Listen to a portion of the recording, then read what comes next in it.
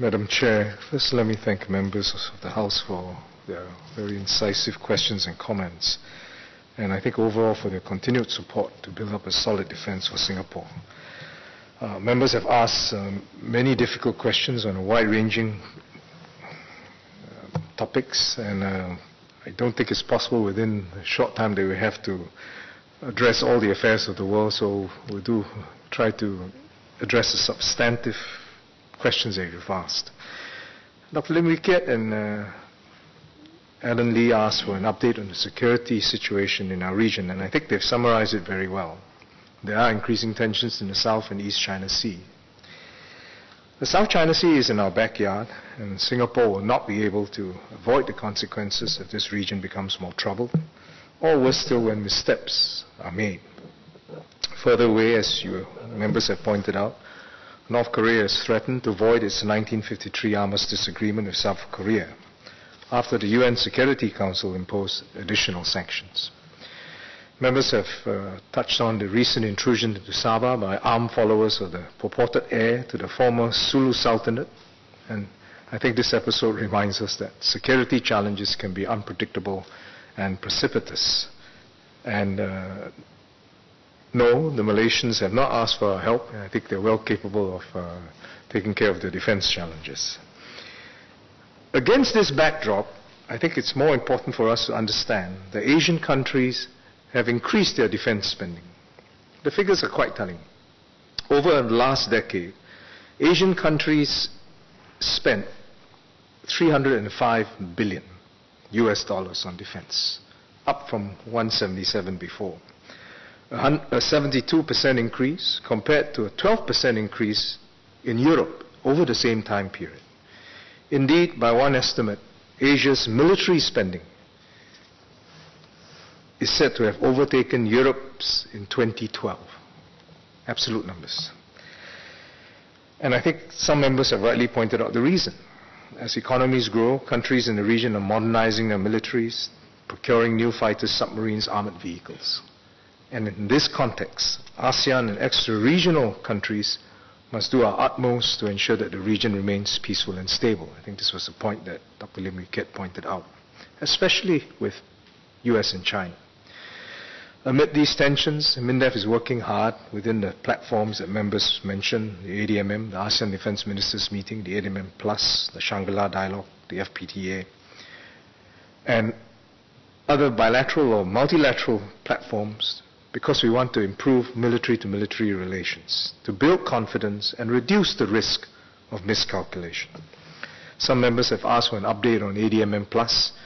A major effort this year is the Disaster Relief and Military Medicine Exercise chaired by Brunei as the chair of ASEAN. I'm happy to report that when we floated this idea, both US and China are actively contributing to the exercise, and this is occurring amid their renewed leadership. We have actually full support and participation from militaries of 18 nations, 10 plus 8, and this is very encouraging because it strengthens the ADMM Plus as a platform for strategic dialogue and practical cooperation.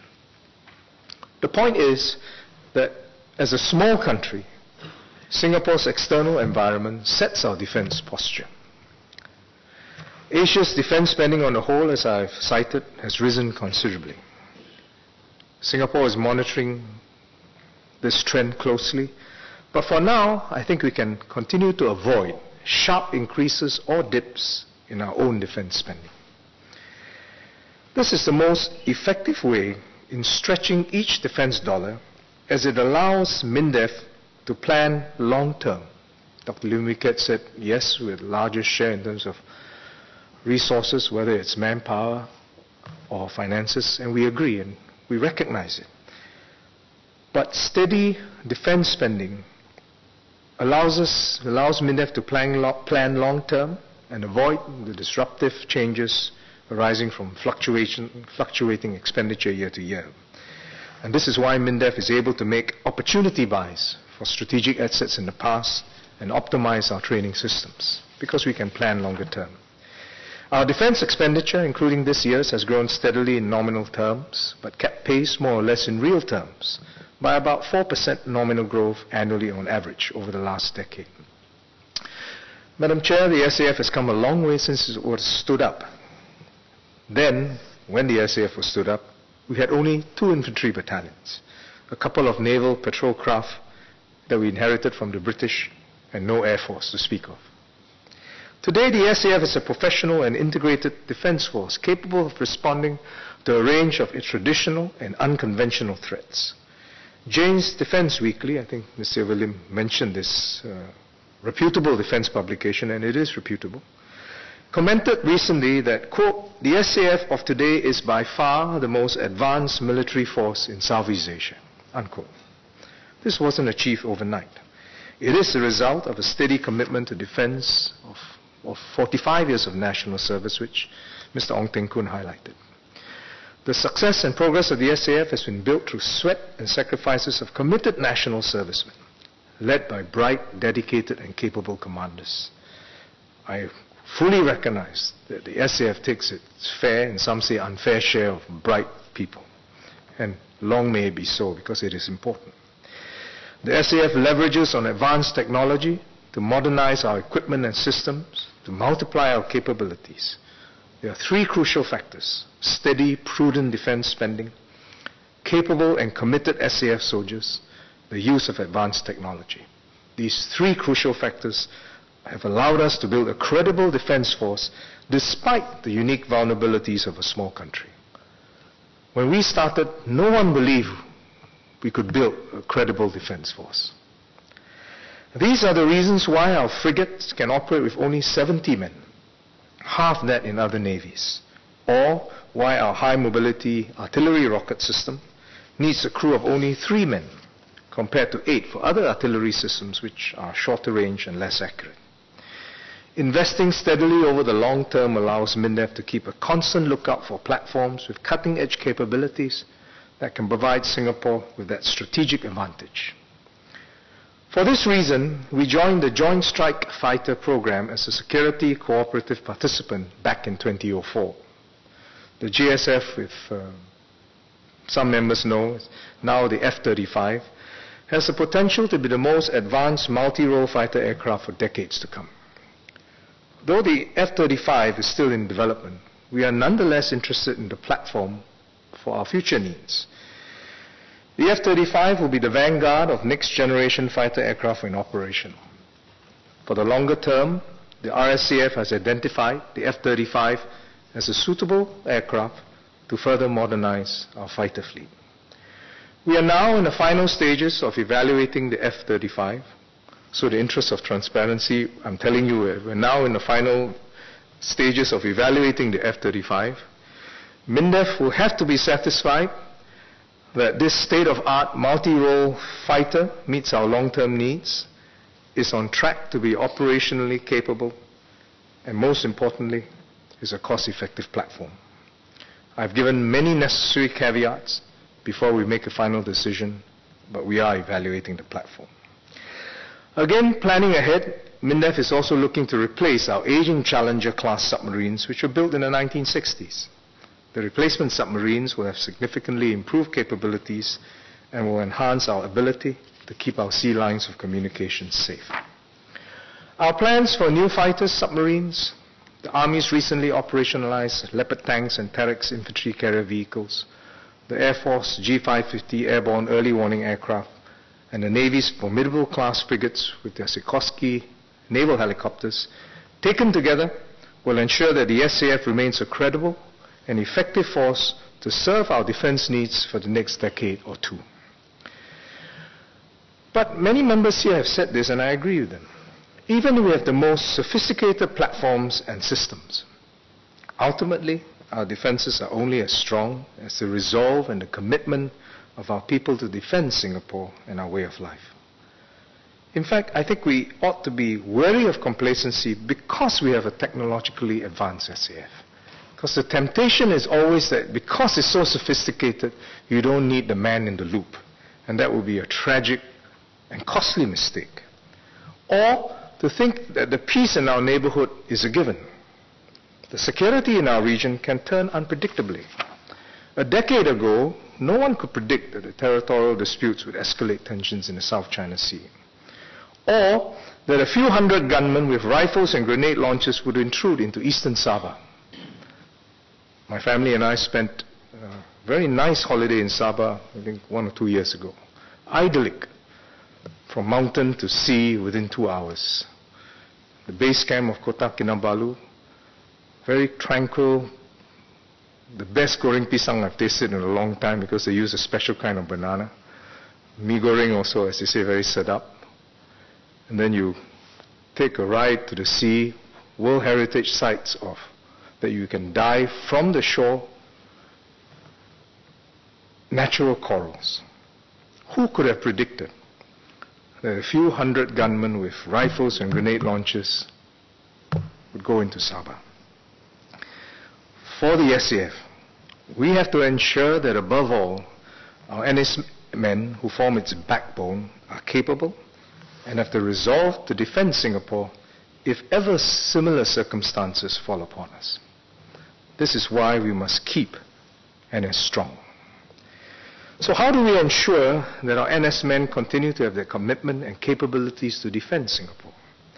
We talk about how the SAF has transformed itself into a third generation, the 3G SAF we call it. But as members here have pointed out, we should be mindful that at the same time, Singapore itself has been transformed. A 3G Singapore. A very different one than that when NS was started 45 years ago. The city, the people, the values, the aspirations are not the same. Younger Singaporeans, our NS men today, are indeed more educated and talented. More PRs will serve NS. We have to respond to these changes and ensure that the commitment of a new generation of NS men remains strong. At the same time, we must find ways to use their abilities more effectively in the SAF. And I think Mr. Desmond Lee is correct. Meaningful roles that match their capabilities. I received an appeal recently. A young man going to full-time national service was downgraded because his X-rays showed some early changes in his spine. He had some back pain, so he went for an MRI, I think. But he feels fit and wants to be in a combat vocation. And in fact wants to be an infantry officer. Such appeals are few. And we do get more appeals from NSFs who want to use their talents in the music, the arts, dance and sports during the NS. But the details are not important as the main challenge, which is that if our NS men feel that their abilities are being put to the best of use, and if they believe in what they are fighting for, it will engender greater commitment and contributions in building a stronger SAF. We may not be able to satisfy all the requests. In fact, we won't be able to satisfy all requests. I quite expect after saying this that I will get a deluge of requests for a variety of NS men who want to use their multi-talents to help the SAF.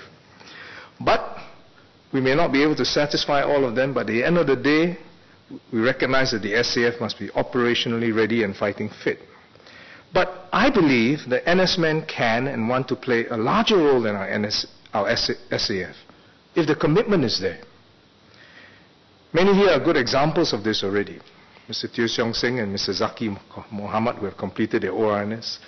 I asked Mr. Zaki Mohammed, he's only 38, how come you've completed your ORNS? He says, well, I've done 10 cycles every year, each year one. So he's completed it.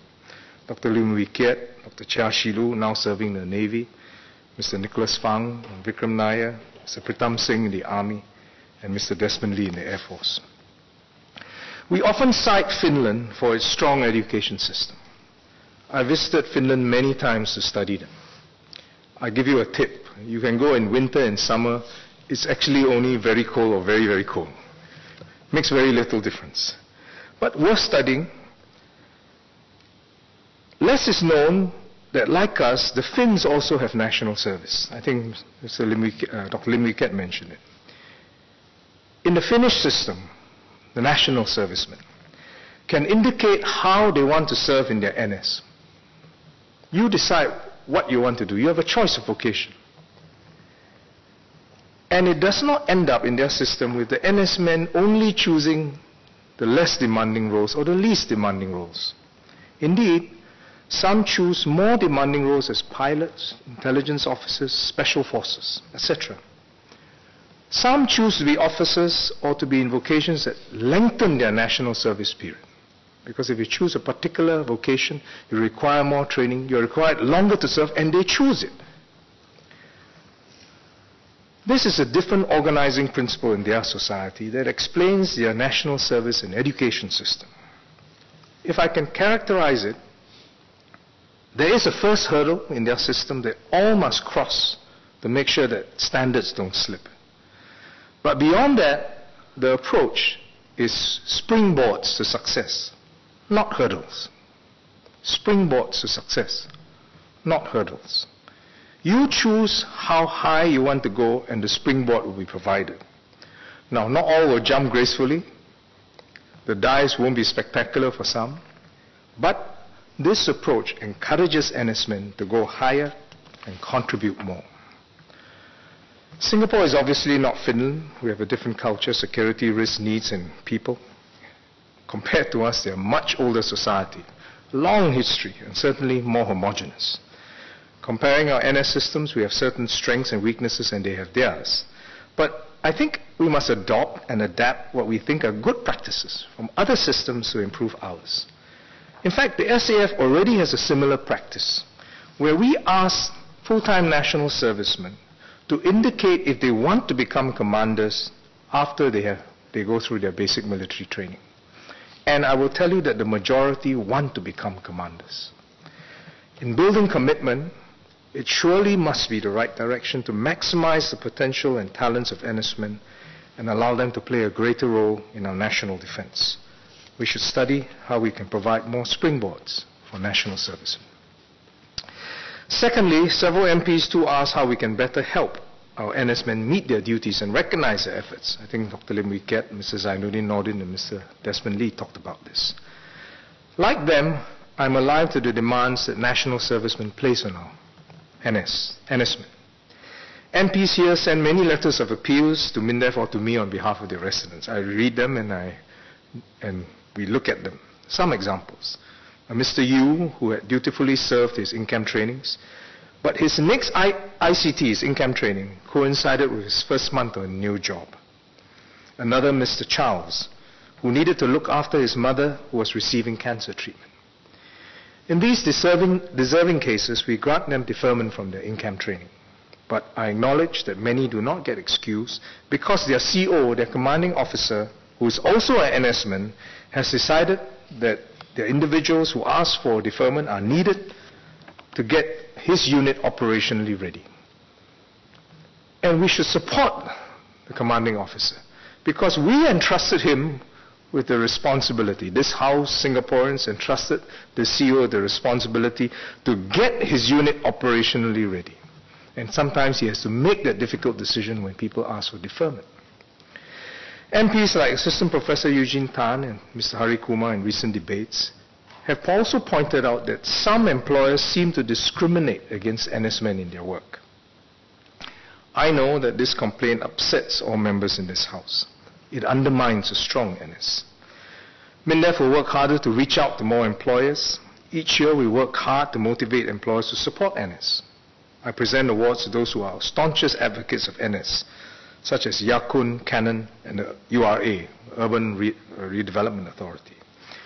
But if Singaporeans know of specific employers who adopt unfriendly practices at their workplace towards NS men, please let me know, and we will make best efforts to remedy the situation. Despite these demands, I think all MPs here support NS. I've not heard a single MP who, despite the difficulties and the demands that it places on NS, will say, let's relook it. Some of you have shared their own positive NS experience and strongly affirm that NS is part and parcel of being a Singaporean. Mr. Ong, Mr. Hari Kumar, Mr. Pritam Singh.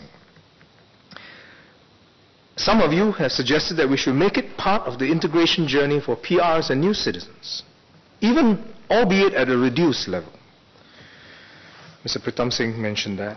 Mr. Hari Kumar has thought hard on this issue. and ask how we can better address those who renounce their PRs, such as through higher penalties or taxes.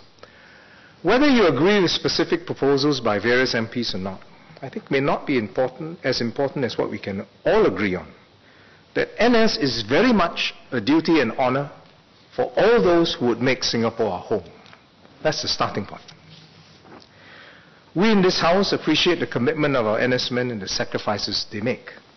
All of us recognize that if we do not defend Singapore ourselves, no one else will. Each of us have to uphold our duty to serve NS. But I also heed your calls that we can do more to match the abilities of our NS men, increase their engagement and commitment, recognize their efforts, and find ways to help them fulfill their NS duties, even on a daily basis. Where we can, we should look into ways to reduce the impact on their studies, work, and family commitments. MPs here have raised many issues. Some of these issues have been raised by public members as well. To respond to this feedback, I've decided to convene a committee to strengthen national service. It will be called a Committee to Strengthen National Service. I will chair the committee. There will be 2 working groups. Senior Minister of State Chan Chun Sing will lead the working group on support for NS to see how we can maximize the abilities of NS men for the SAF and help NS men fulfill their duties. We will also look into increasing support from various groups such as families, employers, schools, permanent residents, new citizens, and the broader community. Senior Parliamentary Secretary Maliki will chair the working group on recognition and benefit for national service. I think that's some of the MPs, including Zainuddin Nordin and others, have asked for it. I want to say from the outset that I know that the committee will receive many requests. We will be open to views and ideas, but let us agree on common goals to set the committee in the right direction. Our most important goals are to strengthen Singapore, strengthen national service and the SAF, and serve all Singaporeans. In that order. Important order. Singapore first, SAF and NS second, personal interests, all Singaporeans next. Often it comes in the reverse order, but we should set the direction right. The committee must ensure that the NS must still be focused on defending Singapore, that it is fair to all and universally applied, that it must engender a commitment and hopefully love for our country. We should avoid using this as an exercise to serve narrow interests or inflict unnecessary or unfair hardship on any particular group. That would be a negative outcome. This exercise must bring our nation together, not divide us. It must strengthen national service in Singapore, not weaken it. If we do this well, NS will have a strong support for many years to come. To achieve these purposes, we want to include in the committee and working group members with a good appreciation of the issues so as to provide good, workable and affordable ideas to strengthen NS. Good, workable and affordable. Obviously, MPs will be included and I hope you'll not turn us down. We intend to consult widely with various groups of Singaporeans. We hope to complete the committee's work within a year. Let me now address other issues or update members. Since the last time we met, there have been safety concerns, and I updated the House in November, and there's been some developments that I thought I would just quickly update you. We recently started the SAF Care Fund to allow the public to show their support for severely disabled servicemen. Thus far, we have received 1 million in contributions, mainly through the generosity of the Lee Foundation, and MINDEF will provide a one-to-one matching grant of up to 2.5 million to support this effort. We intend to obtain Institution of Public Character, IPC status for this fund. I have explained before that our compensation and welfare schemes provide significantly higher amounts and assistance at civilian schemes, but I want to be clear that we don't detract from our goal to prevent all injuries and death. And let me provide an update in terms of security measures, or safety measures. I told the House last time that we wanted to create additional posts for full-time safety officers. The first batch of these additional safety officers have been trained and sent to units and will report directly to their unit commanders, and this will ensure better compliance with safety, savings, regulations. I also informed the last time the House previously that we would start a SAF inspectorate for safety. On further review, we have decided to elevate this SAF inspectorate to a directorate for safety and systems review. As a directorate, it will report directly to Permanent Secretary of Defense and the Chief of Defense Force. The directorate will also set up external review panels which will submit recommendations to the Minister for Defense. The first external review panel will be on training safety and will include experts and professionals from outside the SAF to validate the safety practices in our units and determine if they match up with best practices of industries and other militaries. We decided to do this because rather than ad hoc committees form after the incidents occur, this standing panel will provide oversight and direction for the longer term. I think this way will be more impactful. Mr. Alan Lee and Lim Wee Kiat asked about our bilateral defense relationships with our neighbors and key partners. Our relationships with our neighbors are excellent. For Malaysia, we have regular tri-service interactions, right all the way from the minister to rank and file. Last year, I've met my counterpart, Minister Zahid Hamidi, I think 6 or 7 times. He's recently been a little bit busy, so I'll wait till he's less busy to meet him again. We've also reinforced our strong and close relationship with Indonesia in the past year, held our first joint-level counter-terrorism exercise last year, bilateral, and co-hosting the first ASEAN Maritime Security Information Sharing exercise. Some asked for our defense ties with other partners. Our defense ties to the US are strong, multifaceted, and mutually beneficial. Our F-16s, F-15s, and Apache helicopters train extensively in the US because they have a larger training space. Just one tidbit of information.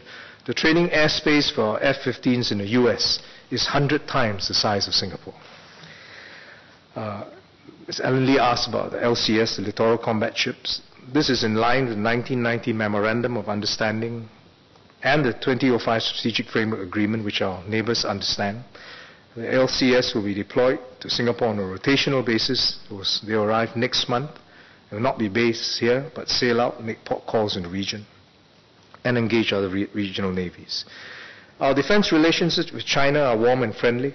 I met with China's leaders, then Vice President Xi Jinping and Defense Minister Yang Kuan-lieh, during my visit there last year.